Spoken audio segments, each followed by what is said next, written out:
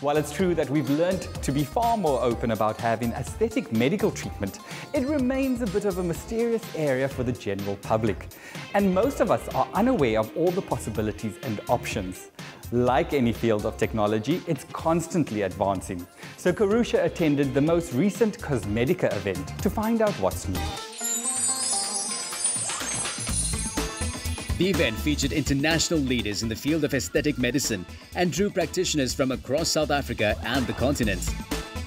The world of aesthetic medicine has seen a boom in the last few years, and now it seems accessible to all of us. Cosmedica is a medical conference where aesthetic professionals come together to learn, share and grow from each other. I'm at the beautiful Vivari Hotel and Spa to experience it all. Even experienced practitioners need to keep abreast of the latest developments, and this event offered a series of master classes. Dr. Anushka, welcome back to Mela. Wonderful to always be back. What was the experience like being the scientific director of Cosmedica this year? This has been the best experience of my life. It was a very intimate occasion. We had world-class speakers. I love technology and I love embracing it and bringing it into the Congress. We can have a doctor sitting all the way in London sharing their tips and techniques on what makes a beautiful face. So I'm sure the doctors who attended this year's event are going to go home with a whole lot of new information. The aesthetic industry is so much more accessible now than it was 5 or 10 years ago. What are your feelings on that? The problem with making aesthetic services available for everyone is that doctors sometimes may not know when to stop. With the selfie generation, people are looking at themselves a bit too much and a bit too critical. So as doctors, we need to tell patients when to put on the brakes and when enough is enough. What are your top tips for people that are wanting to do aesthetic procedures and haven't yet? My advice is to always test your doctor. You want to look at their before and after profile pictures. You want to see pictures that project a very natural looking face. So that's the type of doctor to look out for. Someone who can give you that look without looking like anything has been done. There's a definite move away from surgery or other invasive procedures, and exciting new developments are proving to be a game changer for dermatologists and their patients.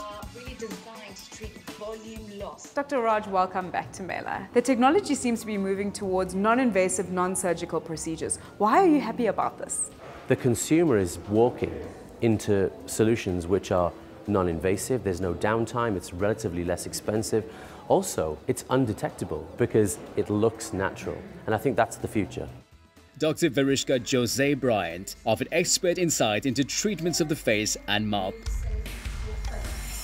Dr. Jose, welcome back to Mela. Thank you very much. Tell me about the future of aesthetics. I see it as a burgeoning industry that is only growing from strength to strength. I think it is very, very influenced by what the patients are demanding. But at the same time, I think we're growing to realize that it needs to be tempered with some good judgment as well. And what is the importance of sharing information between professionals like yourself? I think it's really, really important that continuing professional development is always happening. The industry is ever changing. The science is constantly expanding. Falling behind the curve is not an option because we need to maintain patient safety and we need to be ahead of trends as well. We're dealing with issues like body dysmorphia, etc., coming through social media. So those are things I think that the aesthetics industry needs to address.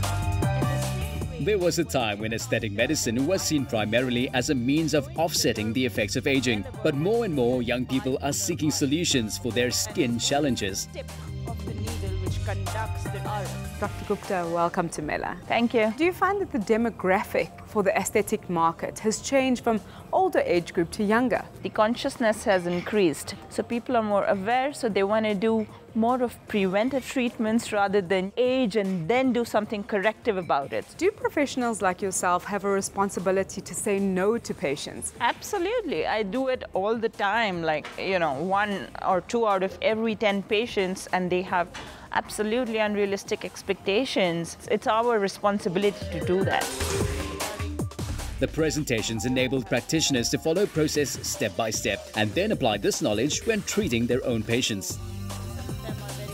Dr. Bada, welcome to Mela. What has been your key takeaway from this? More information, more knowledge, better networking, all together improves our practices and give us the courage that the next day will be much better for us and for our patients.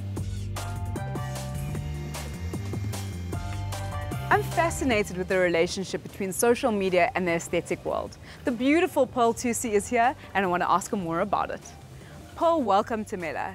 Tell us about the true hype of social media and how it's helped you to grow your brand. On social media, things can be great, but they can be as tough. It's really hard to build trust with people, but it's really, really easy to break it. But I think the most important thing about social media, in my experience, is authenticity.